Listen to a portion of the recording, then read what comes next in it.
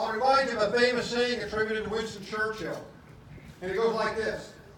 You make a living by what you get. You make a life by what you give. So just remind folks that you want to encourage to help out here. Think about the life you want to make by what you give or what they give.